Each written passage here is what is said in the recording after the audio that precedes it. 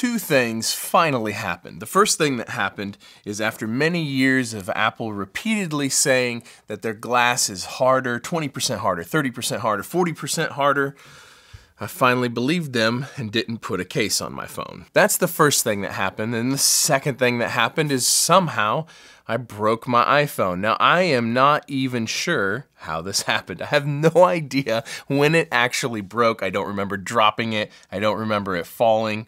No clue. I just looked at it and I was like, oh, look at that. It's broke. At least it was on the back and not on the front. So I got a case.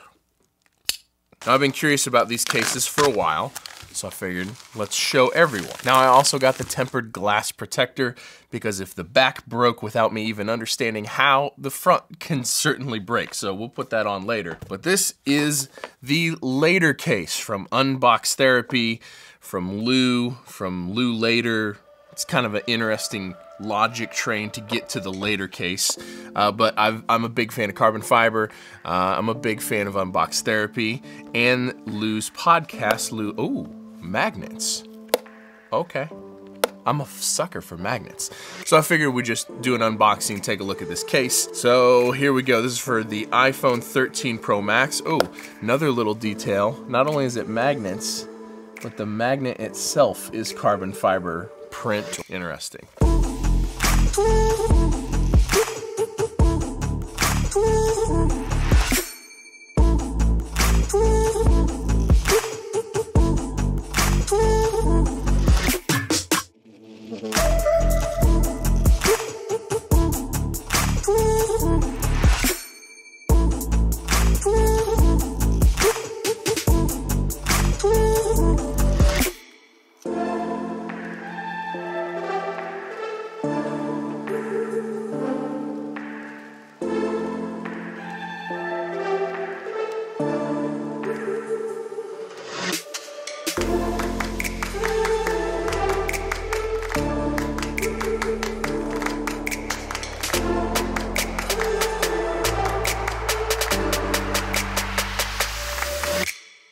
There it is. Wow, that is incredibly lightweight, and that is incredibly thin. That's definitely the thinnest, lightest case I've ever had for a phone.